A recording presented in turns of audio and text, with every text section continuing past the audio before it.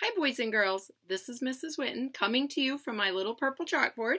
Today we're going to draw the robotic mouse that is in Interstellar Cinderella. Such a good book. There's the mouse right there. Okay, are you ready? We're going to start by making a triangle. So we're going to make a nice long triangle for this mouse. That is his body. He actually has a light on the end of his nose because he is a robot. So I'm going to color it yellow or color it in a little. There's his nose. And he has a mouth. So I'm going to make him a mouth like that. He actually can talk now. If you want to erase this line, you can because then his mouth looks open. But he's still part of the triangle. Now, he has ears just like Mickey Mouse. So he has one big circle here and another circle in front of it. So we're going to make another one that kind of overlaps right in front of it, just like that. Now, if you want the back one to look like it's in the back, all you have to do is erase the part that goes on the front one. So if you just erase that, he has two ears, one that looks like it's behind the other. Now, because he is a robot, he has wheels instead of legs. That's pretty cool. So we're going to give him his wheels are right in the middle. So we're going to give him a wheel. We only really see one of his wheels, okay? And we can erase this line if it bothers us. And inside his wheels, he has like the little spokes, kind of like your bike would have.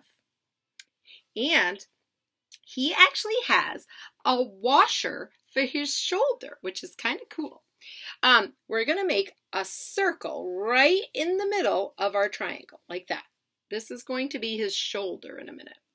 Then, because it's a washer, he's a robot, we're going to make another little circle inside that one. So it looks like a washer. From this washer, out comes his little arm, and it kind of looks like the letter V or maybe a check mark, okay?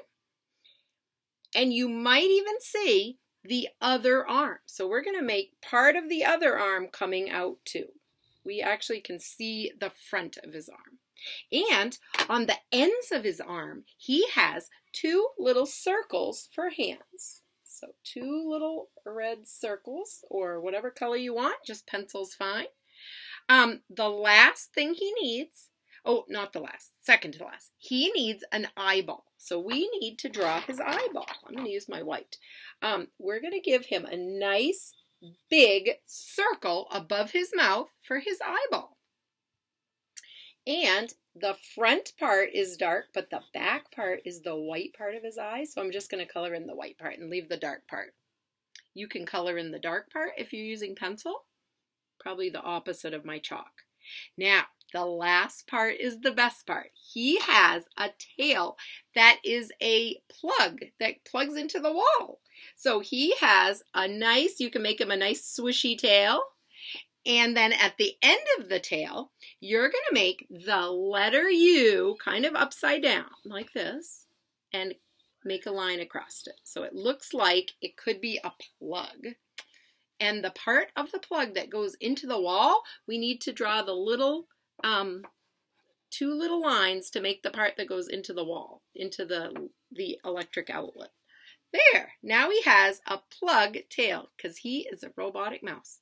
Now, if you like the robotic mouse, stay tuned. I will be reading Interstellar Cinderella, and you can listen to that on the next video. Bye, boys and girls.